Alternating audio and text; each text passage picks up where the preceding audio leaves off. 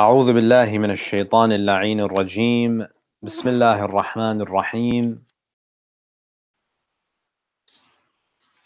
In the next verse, Allah says, Ya ayyuhalladhina amanu. Again, O you who believe, which means what follows is a requirement of faith.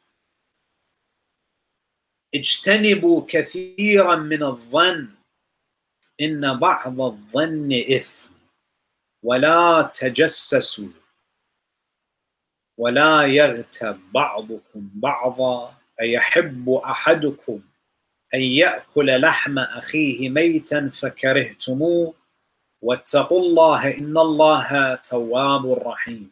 Allah says in verse number 12, O you who believe, avoid much suspicion. Indeed, some suspicion is a sin. And do not spy or backbite each other. Would any of you like to eat the flesh of his brother when dead? You would detest it and be conscious of Allah, for God is the acceptor of repentance and the most merciful. Allah says, Ya ayyuhalladhina amanu ijtanibu kathiran min adh-dhann. O you who believe, avoid much suspicion. Don't be suspicious of each other. And this is a very powerful verse, because in an Islamic society, a Muslim has a right to feel safe from harm. They have a right to feel safe from physical harm, from verbal harm. And here, Allah is even taking it a step further, that a believer has a right that you should not assume negatively of them. This is a right that other mu'mineen have over us, that we shouldn't be suspicious of them. We should have a positive opinion of each other. And believe me, I don't think there's any religion that mentions this as a right. That in secular societies, no one is allowed to physically harm you, but you're allowed to insult people to a certain extent. But even if you say, okay, we live in a society where you're not allowed to verbally harm people, you cannot insult people. Is there any society that teaches that you should not even be suspicious of one another? That you should have, whenever you can, have a positive opinion of each other? Do not engage in negative thoughts. Sometimes we get these negative thoughts. Suspicions come to our minds in the form of thoughts. But we shouldn't engage those thoughts. In the beginning, it's difficult. Sometimes we don't have control over what comes to our minds. But we need to start visualizing these negative thoughts as vehicles that are passing on the highway of our minds. If it's a negative thought, if it's a thought that is a suspicious thought about another person, another believer, let it drive by. Don't get in that car. Don't get in that vehicle. Just let it go by. And then gradually, if you train yourself not to focus on those negative thoughts, not to engage in them, eventually you'll become a person that will naturally think positively about everybody. That it will be second nature to you to give people the benefit of the doubt. Ya ayyuhalladhina amanu ijtanibu kathiran min adh-dhann inna ba'd adh-dhanni ithm. Because you don't have evidence. Don't act on your suspicions. Don't have negative opinions of people. Try to see the good in people. Try to have a positive view. وَلَا تَجَسَّسُوا. Do not spy on people, especially today, brothers and sisters. Social media has made it very easy for us to spy and investigate into the private lives of people. Curiosity is a good thing, but Allah wants us to be intellectually curious. You know, curiosity is supposed to motivate you to discover reality, to discover the truth, to gain ma'rifah of Allah, to educate yourself. But unfortunately, some of us, we're curious about what people do in their homes. We're curious about what people do in their private lives. We're curious about where people go on vacation, how much people make, how they afford the things that they have. This is a sickness, especially in our time. And as I said, you know, social media has made it very easy for us. You know, some of us, that's all we do. Social media has become a tool for nosy people who just want to know what other people are eating, what they're doing, where they're going, where they're shopping, what new clothes they're wearing. This is very damaging to our spirituality, brothers and sisters. And we need to develop intellectual curiosity.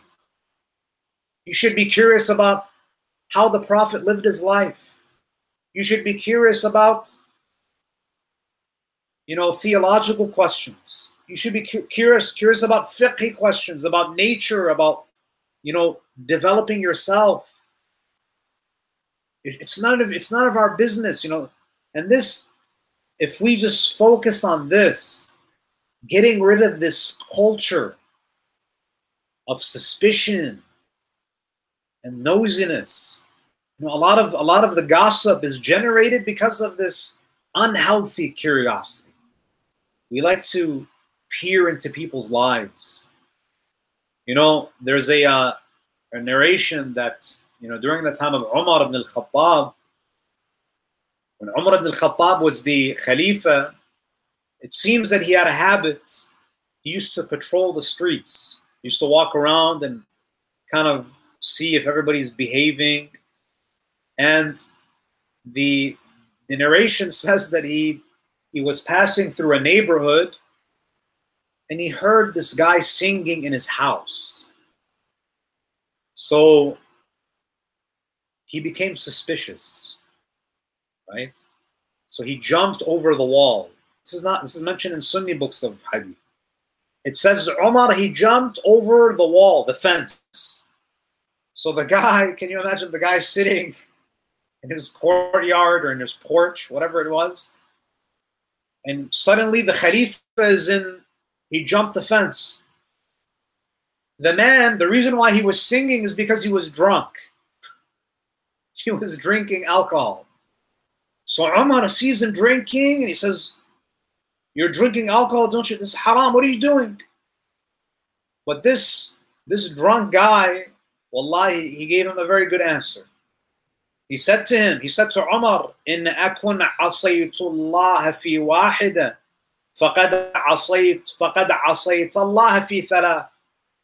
He says to Umar that, listen, if I committed one sin, I'm drinking, I admit. I'm doing it in the privacy of my house. If I committed one sin, you committed 3. How did Umar commit 3 sins? The man says, Allah says in the Quran. So this guy, he drinks Quran, but he seems to know the Quran very well. He drinks alcohol, but he seems to know the Quran very well. He says to Umar, Allah says in the Quran, وَلَا تَجَسَّسُوا, don't spy on people.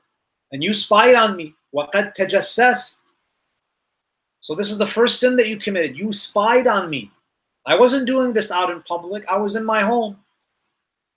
So you heard me singing and you became suspicious. And Allah also says in the Quran, وَلَيْسَ الْبِرُّ بِأَن تَأْتُوا الْبُيُوتَ مِنْ ظُهُورِهَا. Allah says in the Quran, and it is not righteous, it is not good to enter homes from the back doors, meaning to come in a way where you're not welcomed. وَقَدْ تَصَوَّرْتَ عَلَيْهِ وَدَخَلْتَ عَلَيَّ مِنْ ظَهْرِ الْبَيْتِ بِغَيْرِ إِذْنٍ. And you, O Umar, so you were suspicious of me, and you jumped the fence. You didn't come through the front door. You entered my house without permission. And number 3, Allah says in the Quran, لا تدخلوا بيوتا غير بيوتكم حتى تستأنسوا وتسلموا على أهلها. Do not enter any house other than your own house until you're given permission and until you say salam. وَقَدْ دَخَلْتَ بِغَيْرِ salam, and you entered without saying salam. And the narration says Umar said that you're right, and he left. I don't know if this is a fadila or not. So you see that Allah says, do not be suspicious of one another. Do not spy on one another. Don't be nosy. Mu'mineen are not supposed to be nosy people. And then number 3, Allah says, وَلَا يَغْتَبْ بَعْضُكُمْ بَعْضًا. Do not backbite one another. Now, I think I'm going to have to leave this last part of the verse for our next session as we're coming to a close. There's a lot to discuss with this part of the verse on Ghiba, but we'll conclude here. And inshallah, we'll continue our discussion next week. Bi'idhnillah. Wa sallallahu ala Muhammadin wa alihi al-tahirin. Alhamdulillah, I pray to Allah subhanahu wa ta'ala that He gives us the ability to act on these verses. You know, if I were to choose 2 verses in the Quran where I think they're the most neglected verses, it would probably be the 2 verses that we spoke about today. I think that there are so many people who are religious in the ritualistic sense, but you don't really find very many people who avoid ridiculing, who avoid the name calling, who are not suspicious, who don't backbite. I think this is the real definition of spirituality and religiosity, and we pray that Allah makes us one of them. So when Allah says, Ya ayyuhalladhina amanu ijtanibu kathiran min adh-dhann, right? Avoid much suspicion. Now, there are certain cases where suspicion is justified, right? You have evidence that raises questions, but if it's just hearsay, see, there's a distinction that we have to make here. There's nothing wrong with there's a difference between precaution and suspicion, right? So, for example, someone comes to ask for your daughter's hand, and you hear things about this suitor. Now, you, as a responsible, God-fearing father, you're not going to just say that, no, it's okay, I have to have a good opinion, I'm going to ignore the hearsay. No, you have to investigate. This means that you have to investigate from a place of precaution, meaning that you have to be objective, that so far this person is innocent, and I'm going to look into the matter, and if it's true, it's true. If it's false, then it's false. Ihtiyat is different from suspicion, because with ihtiyat, you begin with an objective mindset,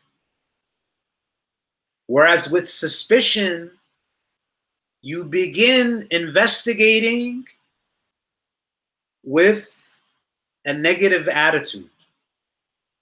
So the difference between someone who investigates, so for example, if someone asks for my daughter's hand and I want to be precautious, I objectively look into the information.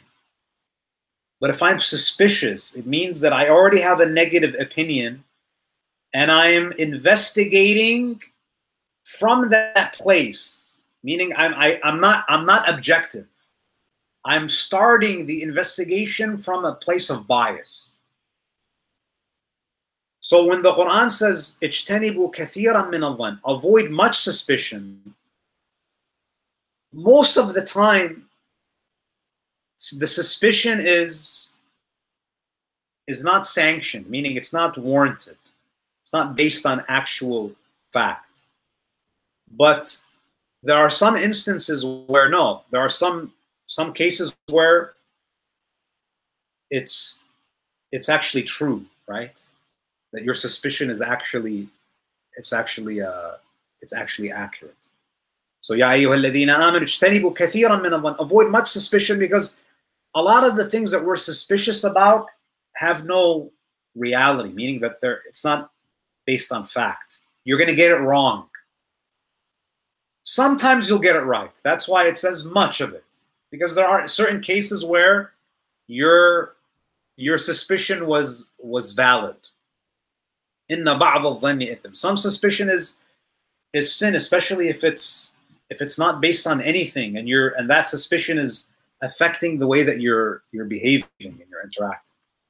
So it all goes back to this idea of you should have a positive opinion of people, and you should give them the benefit of the doubt, and people are innocent until you can unequivocally prove that they are guilty. And even if they are guilty, you shouldn't go and publicize it, right?